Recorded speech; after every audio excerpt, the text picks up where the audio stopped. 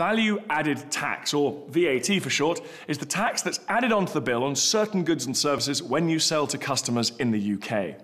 If you're running your own business, you only have to register for VAT when your business's taxable income goes beyond a certain level, and this is known as the VAT threshold.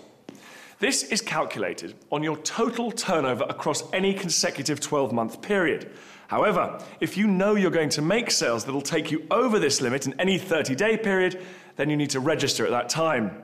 Incidentally, you should check this threshold after each budget, as this is when it tends to change.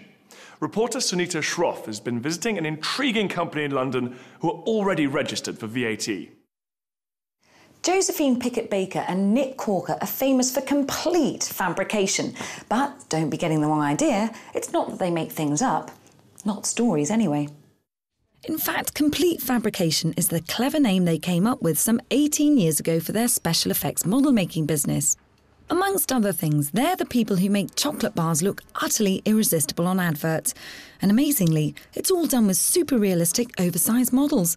And sadly, not even a nibble of real chocolate in sight. We make models and bespoke furniture, chandeliers, huge range of things. The most memorable moment of our business is probably when we finally started to make a profit after about 3 years of extremely long hours and hard work.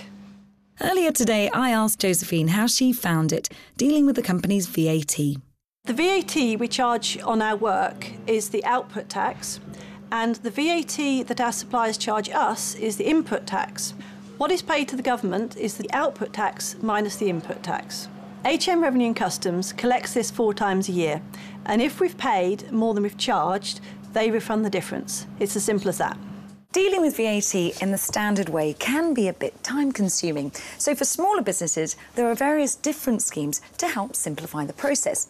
For instance, you may wish to pay your VAT at a flat rate. Or, alternatively, you may choose to pay when your customers have paid you in order to help your cash flow. For more information on these various schemes, there's a useful online guide to choosing the right VAT scheme for your business. This is Sunita Shroff, a slightly disappointed chocoholic, reporting from Deptford. Now back to the studio.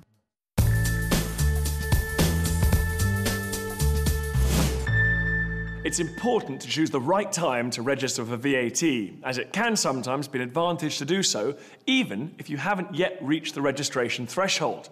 A good example of this is if the majority of your suppliers are charging you VAT and you want to be able to claim this back from Revenue and Customs.